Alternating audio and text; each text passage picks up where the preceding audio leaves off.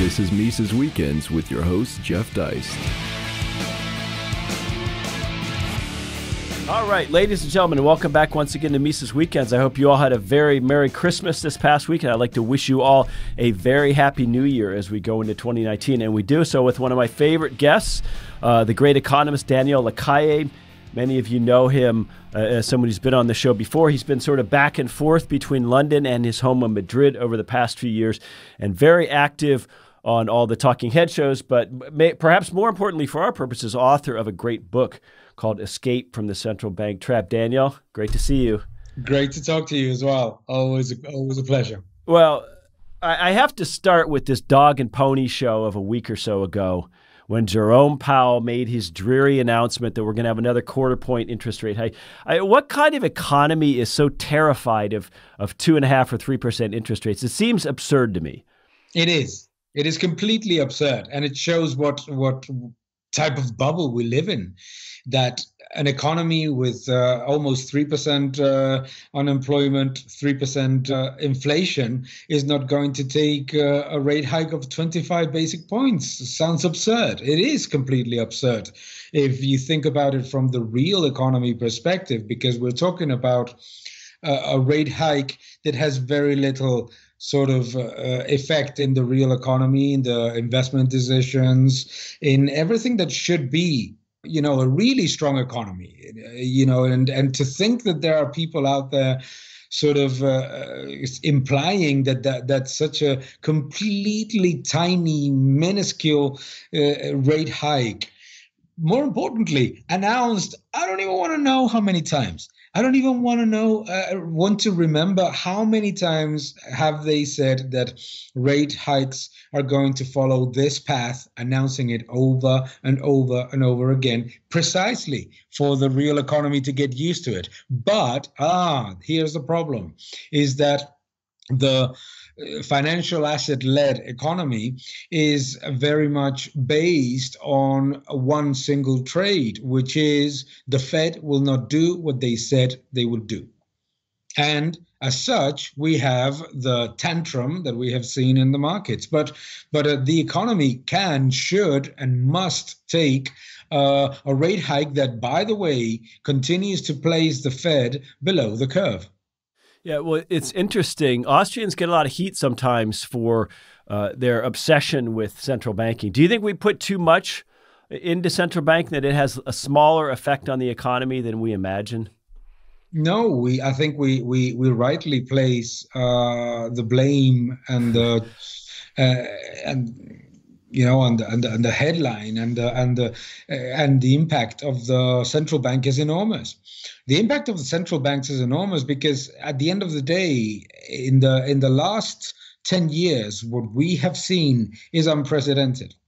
We have seen an unprecedented increase in money supply, an unprecedented monetary stimulus. We have never seen anything like what we have seen with all central banks almost in tandem, raising their balance sheet to above 20% of GDP in the case of the United States, but 100% of GDP, 40% of GDP in the case of the Eurozone, and at the same time massively distorting the price of money. So at the end of the day, obviously we're doing the right thing, which is to show that the one single factor that has the biggest impact on the economy is a central bank that is distorting the amount and the price of money.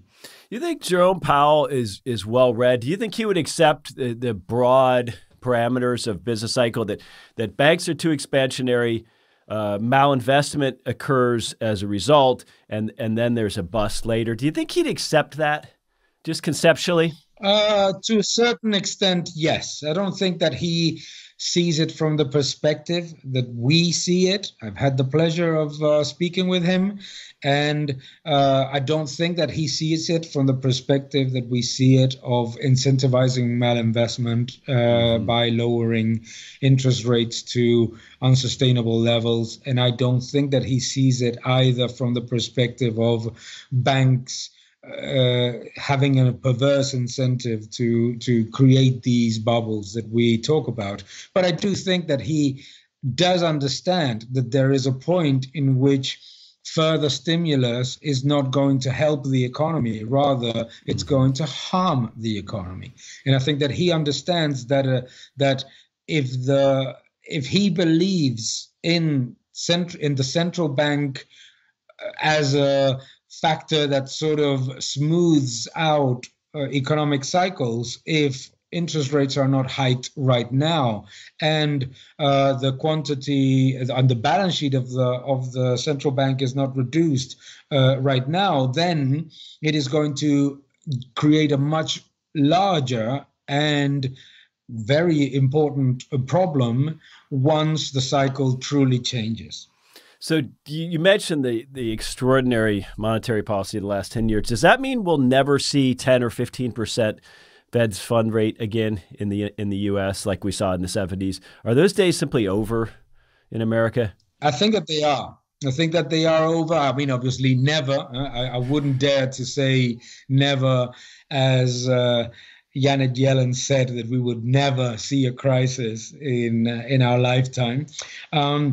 It's very difficult that we see interest rates of 10, 15%, because it's also extremely difficult that in a globalized economy in which the level of debt is as high as it is right now and will likely continue to rise, it is very unlikely that we will see the levels of inflation that those 10, 15% rates implied as well. No? So it's very, very unlikely.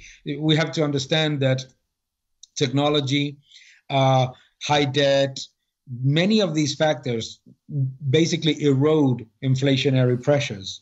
And some of those factors are fantastic, like globalization, like the improvement in worldwide commerce, the increase of technology, efficiency. All those factors are very positive. Obviously, unfortunately, the massive increase in debt is not a positive, but all of those factors are disinflationary. So it is very unlikely that we will see the levels of inflation that we saw in those years, and with that price of money, those interest rates.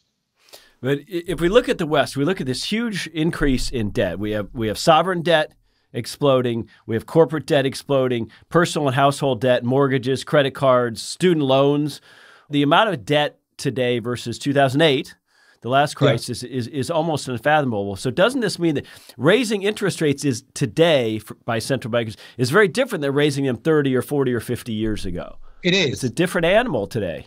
It is a completely different animal. Absolutely it is. But that is precisely why communication and the way in which interest rates are set is so important.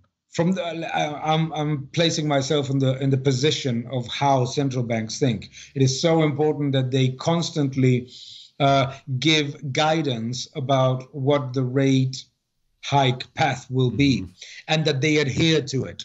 Because when they don't, is when you create the massive perverse incentives that lead to bubbles. If you say, I'm going to increase rates next year 2 times, you don't increase them, then there's a massive buy the junk type of and get more into more debt type of situation. I think that what happens is that on one side, you want to have interest rates that disincentivize the malinvestment that we were talking about before, and that prevent the creation of large bubbles. But at the same time, you want interest rates that are low enough for governments to sort of absorb this kind of debt. And it's an impossible scenario to contemplate. You cannot have interest rates that are low enough for governments, which are the first recipients of money, and obviously the ones more incentivized to increase debt because they don't suffer any of the negatives of increasing debt, and at the same time prevent the creation of bubbles and the creation of large financial asset imbalances. Well, here's a point I'd like to make, which is, at least speaking to America, there are still poor people in America who might go into a rental center to rent some furniture or a TV, or might obtain a credit card. They're still paying 22% interest on these things. In other words, ultra low interest rates haven't necessarily helped people at the very bottom much at all. Low interest rates never help people at the bottom, because low interest rates and high liquidity always benefit the ones that are already indebted and that are the first recipients of money. Therefore, governments, the very wealthy, and the extremely high-intensive asset wealth sectors.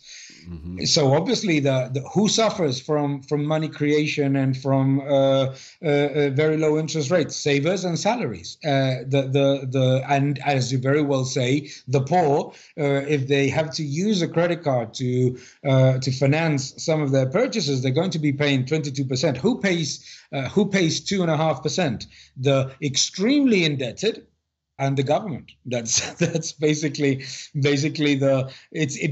that's why, funnily enough, these monetary policies that are allegedly made to help redistribution of wealth, what they create is actually more inequality, because the sectors that do not access debt and do not access stock markets or financial assets, those are not just not benefited, they are the ones that are actually suffering from it, because they see the inflation that we believe is low but is high for them, and they see that the cost of borrowing a little bit for tiny purchases is actually very, very high.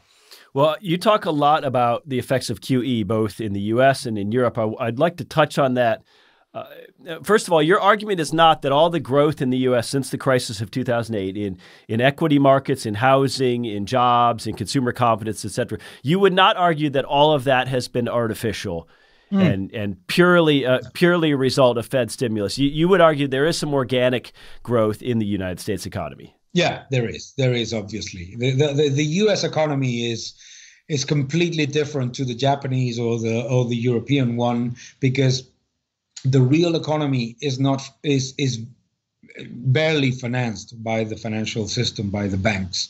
So it's about 20% of the real economy is financed by the banks. And as such, artificial money creation does obviously lead to pockets of bubbles here and there, but it's a much more dynamic and much more real economy than economies that are very clustered around government spending, like the Japanese or the Eurozone one.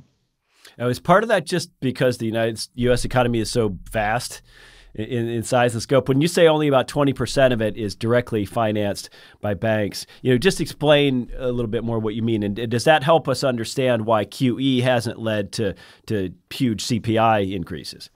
Yeah, well, if you think about the real economy, when the real economy is extremely dependent on bank financing, very large changes in interest rates and in money supply coming from central banks create a very quick domino effect into the economy. Why? Because banks basically are penalized for holding assets, and they are incentivized to lend almost at any cost. This is what happened in the stimulus of the Eurozone of 2008. This is what happened. Actually, the Eurozone has been a chain of stimuli since its creation.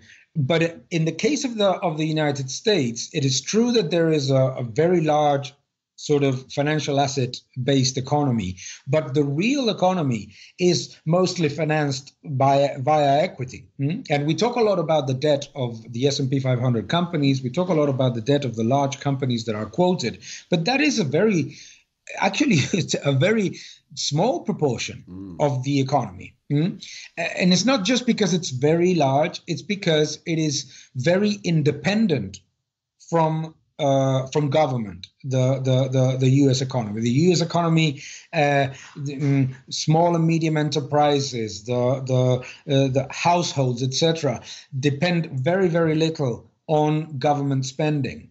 The public sector workforce is significantly lower than in the Eurozone or in other in the Eurozone countries, for example. So it's a much more dynamic economy, and it is also an economy in which there is a very quick process of penalization of mistakes that creates the positive effect of creative destruction. So yes, you do get pockets of bubbles. You get the tech bubble. Those companies go bust. Suddenly, hey, you have this massive investment that has already happened, and you have other companies that take over and that generate higher returns. That's why it is an economy that tends to avoid the risk of zombification, that economies that depend too much on the sort of circle of government and crony sector type of, let's say, base depends. No, so if you look at, for example, from 2000 in the crisis of 2008, one of the reasons why the U.S. economy recovered very, very quickly was because you had a very quick process of creative destruction. You had numerous bankruptcies, you had foreclosures, you had all those things, but quickly you have people buying those assets, people restructuring those companies, people making big changes into that. You don't have sort of a subsidy system that would zombify the incompetitive sectors. You do have it in some parts in the United States economy, but it is much more dynamic and much more, let's say, price and profit driven. This is the key. The key is that the US is a profit driven economy, whilst that is not the case of Japan or the Eurozone, for example. Well, you point out that Europe is actually not doing nearly as well as I think a lot of Americans might believe. So ECB QE has not been a resounding success. I was interested where you point out not only is government spending as a percentage of GDP up, but I didn't realize that unemployment in Europe, in the Eurozone, is maybe twice that of the United States. Yep. So why isn't this seen as a refutation of QE? I find it very interesting. I think that there is, what happens, when you travel a lot, like I have the great opportunity to do, is that you see how when you travel to the United States, most people have a very negative perception of what is happening in the United States. Why? Because everything that you read every day is negative. And you think that everybody else is doing phenomenally in the Eurozone, no? And obviously, when you travel, you tend to travel on holidays, and on holidays, beautiful cities, lovely restaurants, great things. But at the end of the day, when you're thinking about the economy, the reality of the Eurozone is very, very challenging, because first, the Eurozone unemployment is double, not only the United States rate, but also the Japan and other comparable economies rate. So that is a very big problem. Youth unemployment is also a dramatic problem in the Eurozone, because it has a system that is allegedly a protection system that doesn't protect, that basically just keeps a very high level of unemployment. And this is not a fixture that has always been that way. Olivier Blanchard and many other economists have pointed out how the Eurozone, the European Union and the United States had very similar rates of unemployment about 25 years ago. It's just moved dramatically in different directions since the implementation of this directed economy. And it's very easy for some economists to blame it on the euro or to blame it on the currency. Oh, it's because of the currency. They can't print money. And therefore, if countries cannot print money, well, it didn't work either before. It didn't work for Italy or for Spain before, when they had their own currencies. So unemployment is a very big problem. The other big problem is how quickly industrial production, credit growth, direct financial investment, hiring decisions, consumer confidence deteriorate after the stimulus has happened. It's been staggering to see how quickly even the allegedly strongest economy of the Eurozone, Germany, how quickly it has deteriorated in 2018. But the case of France, which has never had any austerity, is also quite staggering. And it's not because of the monetary policy. It is not because of the not being able to print the currency by each of the countries. It is because it has implemented a completely directed economy model copied from the French. Do you think we'll ever see a day where there aren't sovereign bonds among Eurozone countries, that they'll just be Euro bonds? In other words, to have a single currency, but to have all of these countries still issuing their own debt seems unsustainable long term. It is, to a certain point, unsustainable, but it is very difficult to you have to change the structure of the Eurozone in order to have Eurobonds. You cannot have Eurobonds when you don't have credit responsibility. Because if you have Eurobonds today, in essence, what I don't know, France or Italy or Spain or Portugal or Greece would be doing would be to issue a lot of debt underwritten by Germany. And, think about it from the perspective of the United States. The reason why the United States has a fiscal union and has the ability to sort of have that system is because, at least so far, there is credit responsibility. So when California goes bankrupt, it doesn't get bailed out by, I don't know, Illinois, Texas, or by Texas, no? Although the Texans believe that they do, but it's not true. So the problem of the Eurozone is that it's a system that from the fiscal perspective, it is based on credit irresponsibility. So you get penalized if you do well. If you do well, the ECB is going to buy less bonds from you. If you do well, your savings are going to be used to finance the excess spending of other countries. So it is a fiscal system that is the equivalent of a classroom in which you get penalized if you get A's, no? So you have all the incentives to have lots of D's and be bailed out, and that is so you cannot have Eurobonds in that environment. You need to have some level of fiscal responsibility that is not based on, oh yes, we have a deficit target of 2%. Whoops, it went to 4. Guess what? No problem. You have to have some level of real credit responsibility. That is very, very difficult in a Eurozone in which the main target, the main objective of all of the governments is to avoid the pain. And avoid the pain means that you don't penalize the ones that do things very incorrectly, and you don't reward the ones that do very well. Well, Daniel, final question for you. We live in the world we live in. Central banks are as they are. If you could sit down and advise people at the Fed or the ECB today, what would be your real world advice to, given the situation we're in today?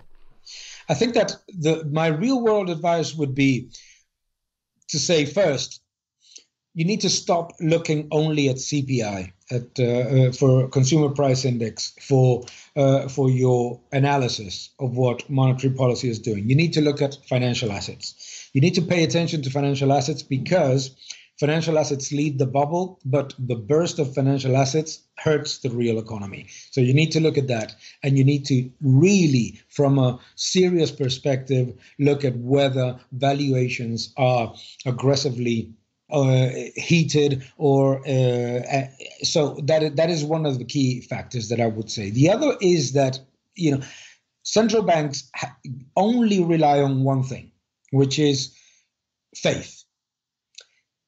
If they lose the confidence of citizens, and they're very close, and they are extremely close to that, then it's going to be a big, big, big disaster. So what they want is to sort of continue to be moderators of liquidity and improvements in the economy, etc. What they definitely need to do is three things. One is that they need to be data dependent, that they need to say, look, this is the way in which we will set rates. This is the way in which liquidity is going to be injected, and it's going to be based on these parameters, so that me or any other financial investor doesn't go out and say, ha, ha, ha, opportunity to buy the junk. So that is one. So data dependent. The second is communication. Do what you say. If you don't do what you say, you create the perverse incentive that you're seeing in the Eurozone, that you're seeing in so many countries in which governments in the Eurozone are saying, no, we don't care that the ECB is not going to buy bonds anymore because we're going to continue spending. They will have to buy them. So do what you say you do, because if you don't, you are basically generating the next crisis. The third, and I think that is an important factor, is you cannot just look at CPI, you cannot and unemployment. You need to add other factors. And other factors that are extremely important here is not just credit growth per se, money supply growth, but quality of that credit growth. So they need to be more detailed, for example, about analyzing what type of credit growth is happening in the economies that they are sort of directing. Think about this for example, when I visited the ECB recently, I told them that one of the things that worried me was that 80% of investment growth in the Eurozone, of investment growth, was recycling of capital. Guess what? Very few, first, knew that piece of information. Secondly, very few thought of that as a problem. It is a problem because it's part of this massive illusion of multiple expansion. No? So those three factors, I think, would be very important. I think that there's I'm not going to defend it, but I sort of understand the new school of Irving Fisher followers that basically believe that it is interest rates going higher what will actually drive better and stronger growth and better growth of capital expenditure instead of low rates and high liquidity. But those three factors: pay attention to financial assets, communication, do what you say. Third, pay a lot of attention about the quality of credit growth. Well, Daniel, that's all really fascinating stuff. We'll see what Powell does. He certainly claims to be data-driven. So far, he's stuck to his guns on these interest rate hikes. We'll see. But what I like about him is he's, by all accounts, not a wonk. He's not a PhD academic. He's a lawyer.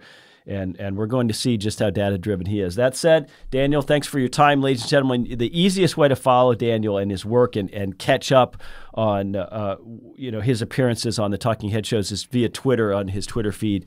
It is at @DLacalle _IA. And Daniel, we thank you for your time, ladies and gentlemen. Have a great New Year's Eve. Thank you so much. Happy New Year to everyone, and thanks for having me.